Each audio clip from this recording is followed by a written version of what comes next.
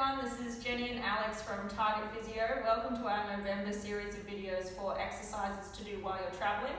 So the first part of this video will be about exercises you can do sitting while you're on the plane. So obviously you might have not very much space to do anything, but there are a few things you can do. One of the first things you can do is some calf raises, so lifting your heels up and then also doing the reverse and lifting your toes up as well.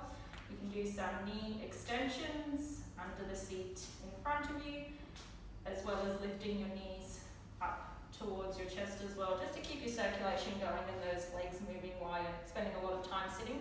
Last thing you can do is a reach up overhead, so reaching up with one arm and stretching right up above your head, and then again reaching up with the other arm and doing with a bit of a lean to the side.